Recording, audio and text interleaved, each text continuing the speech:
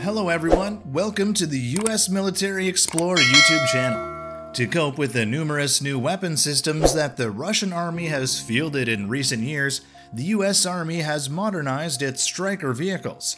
On May 9, 2019, over 130 weapon systems rolled through Red Square in Moscow. NATO nations were warily watching as Russia showed off its latest military hardware, as T-14 Armata tanks, BMPT-72 Terminator multipurpose tank support combat vehicles, T-15 heavy infantry fighting vehicles, and BTR-82A armored personnel carriers drove by the reviewing stand. They proved that Russia has been hard at work upgrading its mobile striking power. In a few short years, the Russians have developed and deployed a new generation of ground combat vehicles. Since the Russian annexation of Crimea in 2014, the threat of conflict in Eastern Europe has spurred NATO to upgrade and upgun its own armored forces. For the US Army, this means the fielding of the M1A2 SCP-V3 main battle tank, the development of a new infantry fighting vehicle, and major improvements and new variants of the M1126 Stryker.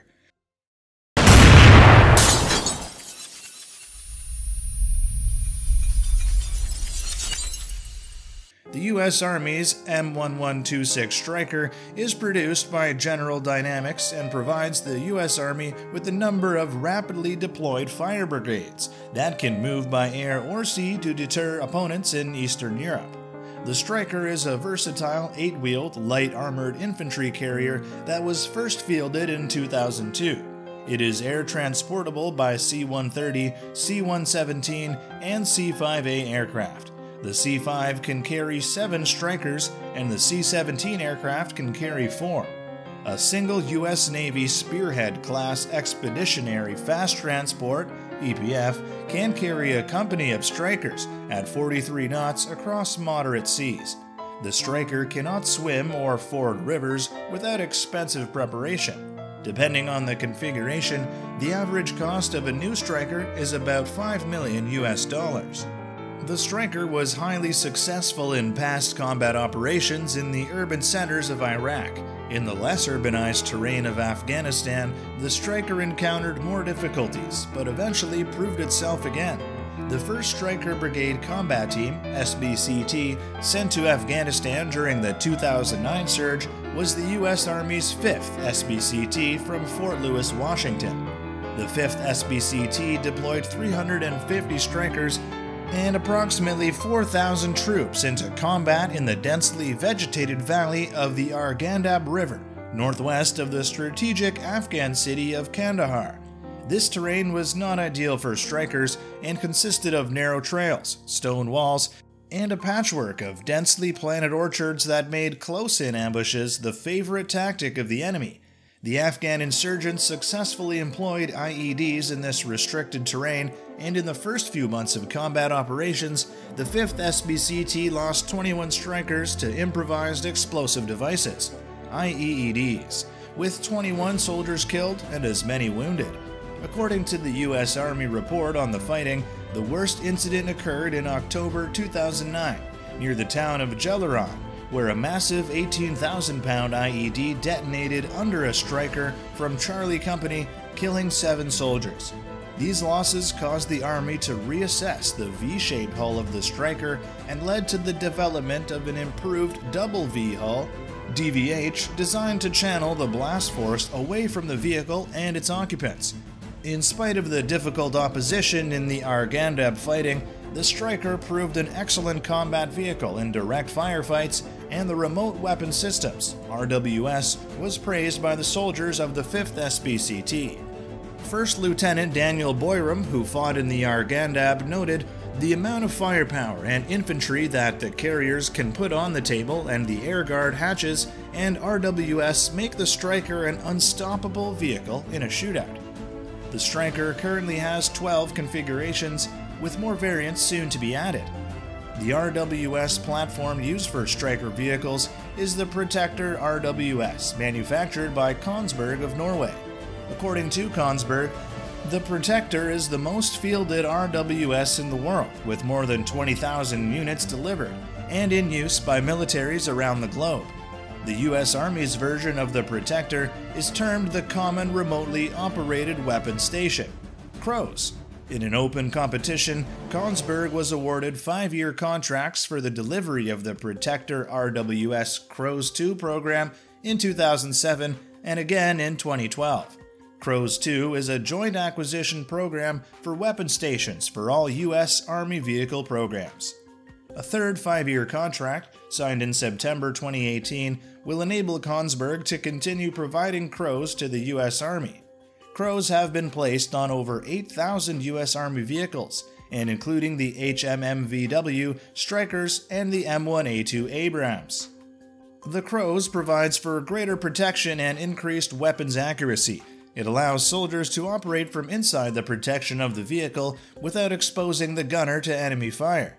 The gunner observes the target through a display screen that provides daylight and thermal options and controls the weapons by means of switches and a joystick.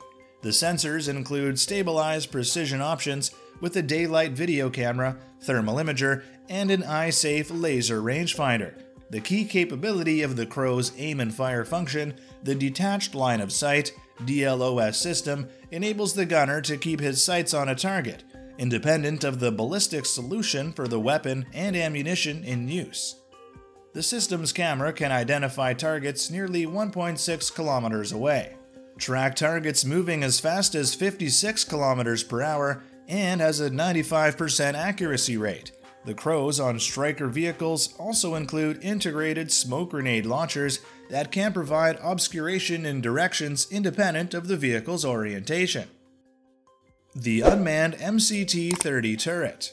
The U.S. Army has worked with Kongsberg and other defense companies for the past several years to rapidly field a new 30mm cannon and unmanned turret to the 2nd Cavalry Regiment, 2CR, stationed in Vilseck, Germany. The 2CR, also known as the 2nd Dragoons, is an active Stryker-equipped cavalry regiment of the U.S. Army. The new Stryker configuration fielded to the 2CR is designated as the M1226 Stryker ICV Dragoon.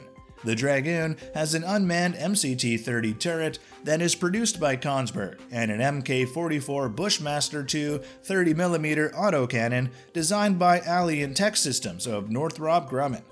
The 30mm chain gun autocannon can reach out to 3,000 meters, holds 156 ready rounds in the turret, 78 per side, and has the capability to fire single shot or burst fire up to 200 rounds per minute. The 30mm cannon can fire either direct fire-high explosive or airburst rounds. The Mk310 programmable airburst munition rounds are programmed to detonate above the targets to defeat troops in trenches or in defilade and can destroy trucks, drones, and helicopters. The turret has coaxially mounted M240 machine gun with 400 rounds of 7.62mm. While the addition of the turret added 2 tons to the vehicle's weight, there has been no significant loss of performance. Meeting NATO obligations. NATO is facing a significant military threat that requires all NATO nations to meet their treaty obligations. Some members, however, are years behind their pledge to fund, upgrade, and field adequate forces as part of the alliance. With a few exceptions, NATO nations have not developed and deployed new tanks, infantry fighting vehicles, or light armored vehicles since the 1980s. The US has responded to the threat and is enhancing NATO's ability to respond by upgunning the Strykers of the 2D Dragoons with 30mm cannons and Javelin CROWS, and plans to upgrade more SBCTs in the next 2 years. Eventually, all 9 U.S. Army SBCTs, 7 regular Army, 2 Army National Guard will be upgraded. The U.S. Army even plans to mount 50 KW-class multi-mission high-energy laser MMHEL in the next 4 years to protect against unmanned aerial systems, UAS, helicopters, and incoming rocket, artillery, and mortar rounds. In addition, the U.S. Army has recently added a company equipped with the Light Armored Vehicle LAV-25A2s armed with a 25mm cannon in a manned turret and borrowed from the U.S. Marine Corps to the 82D Airborne Division based at Fort Bragg, North Carolina. The LAV is lighter and smaller than the Stryker, but it is of the same general design and has a commonality of parts. While these lightly armored LAVs are the 82 Airborne's only organic armored vehicles, they are better than no armored vehicles at all. And that's all for today's video. I'm very happy and thank you for watching today's video. Hope you guys encourage us by one like and one subscribe. Now say goodbye and see you in the next video.